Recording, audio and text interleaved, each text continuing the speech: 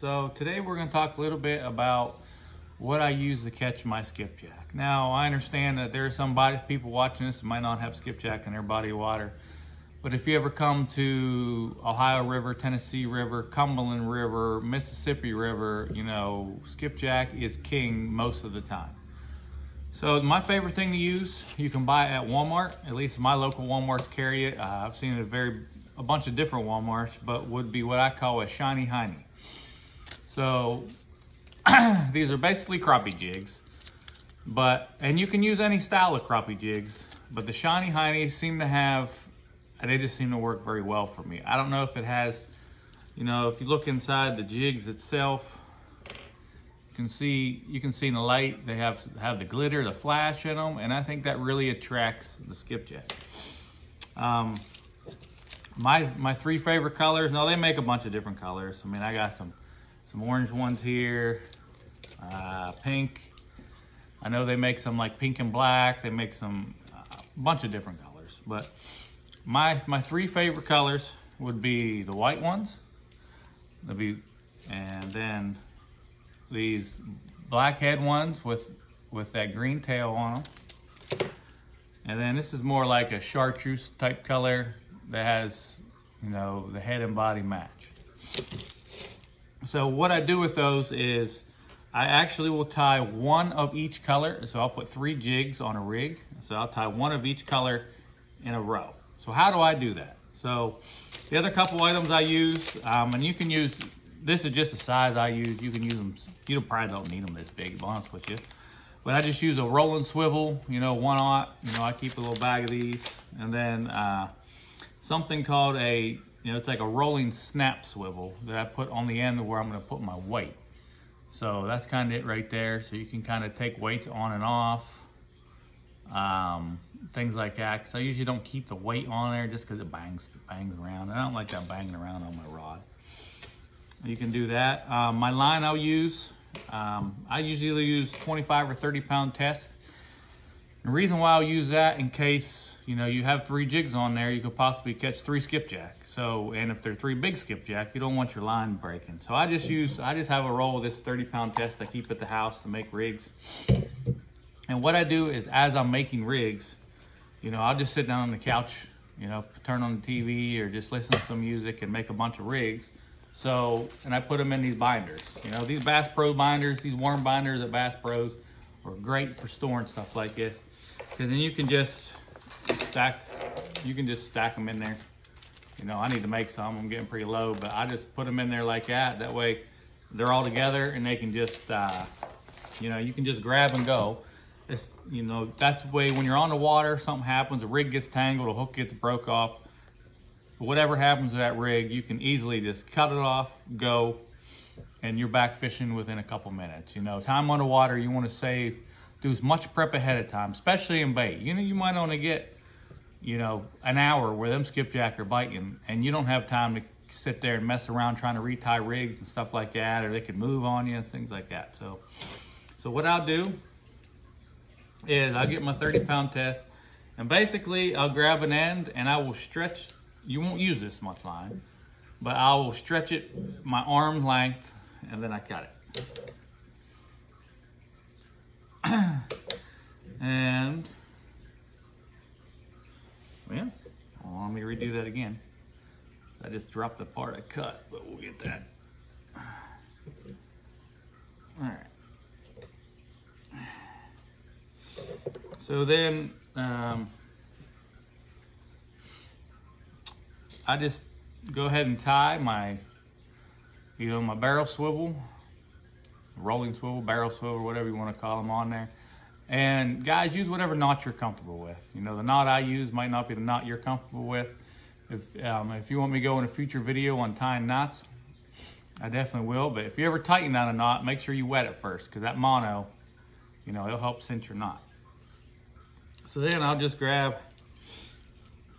whatever your first one you want to use, and I will slide it through,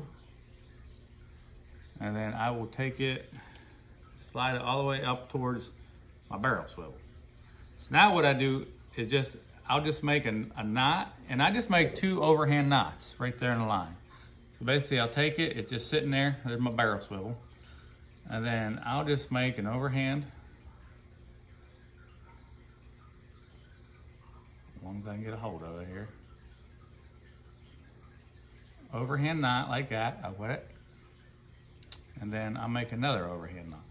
Now, I mean, you can time like a sabiki if you want to, if that's, but I think these are easier and I've never had a problem with them.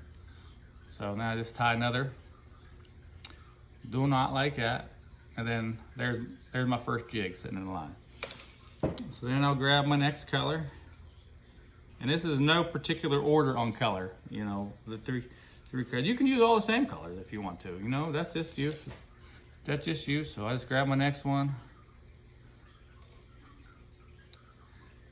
Get, one knot. Two. And to me, I don't think it matters how close they are together. You don't have to have them exactly the same distance apart from one another. You know, skipjack are gonna hit them, it don't matter. You could have them almost next to each other and you can still catch two skipjack on it. You know, they're pretty, when they're feeding, they're pretty ferocious. All right, and the next one, come here, fella.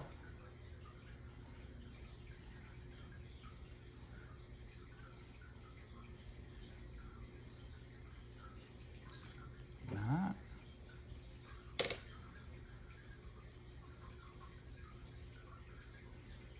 Knot. All right, so now I got my three jigs. My three jigs in line like this. And my next step is to grab my, I guess it's called a rolling snap swivel. I don't know. I mean, that's what it looks like. And you can just use a regular snap. I might have some in here. I'll show you in a second. You don't have to use this big a one for sure. This is just what I had sitting around.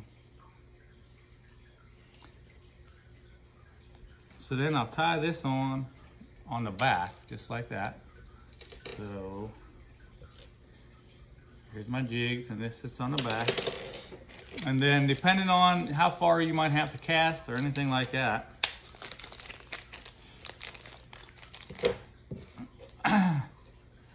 you know, I'll usually use just little eggs. You can buy these on Walmart too, you know, and I just put it right on the back. Hook it right on that. That way sometimes, you know, you might need to get farther, you might need to add a second one on the back there. Then it's on the back of there, and then there is a full skipjack rig. It's hard to tell if you can see it or not. But that is what I use. You can use, I think I had some here, you know, just regular, you know, fast lock snaps and just tie it on the back. You know, it don't have to have the swivel on it because you have the swivel up top. So, and it doesn't really get tangled up very often, but that is my skipjack rig. So if you guys have any questions or you need me to go over something a little bit more in detail, just leave a comment in the comment section and I'll get back with you. All right, guys, finally landed one, so we'll see if we can get some more. We hammered that thing, dude. Thanks, Skip. Look, my partner in crime, Hanker's here today. Oh, gracious. That's a good one there. Yep, that's a good one there. Lose him.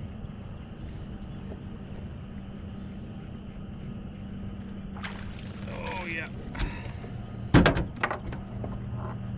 That's a big boy. That's two on pink, huh? Two on pink.